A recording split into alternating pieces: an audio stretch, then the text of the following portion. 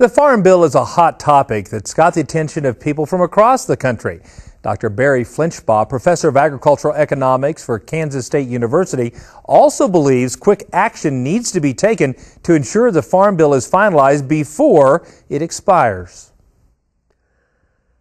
Well, frankly, I'm appalled at the status that we're at now. We're in the worst drought we've been in for 60 years. And the Congress of the United States leaves town with no Farm Bill, no drought assistance. The Congress is doing to the ag economy what it's been doing to the rest of the economy for several years, just creating more and more uncertainty. It's not economic uncertainty, it's political uncertainty. And I made the remark the other day that if I was a member of Congress, I'd be embarrassed to go home under these circumstances.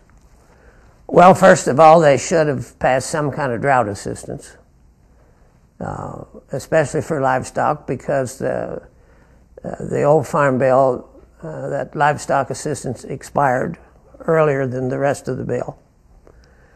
And we need a Farm Bill.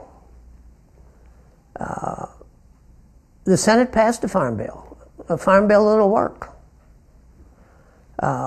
It's the House that's the problem, and the House is dysfunctional. In a way, the Senate is too, but the House is more dysfunctional.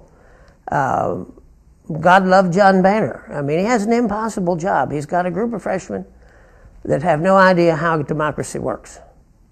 And they just put up roadblocks all the time.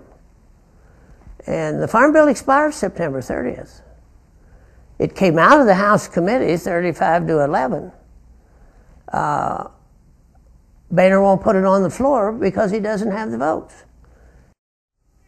To learn more about the 2012 Farm Bill, log on to our website at cattlemen2cattlemen.org.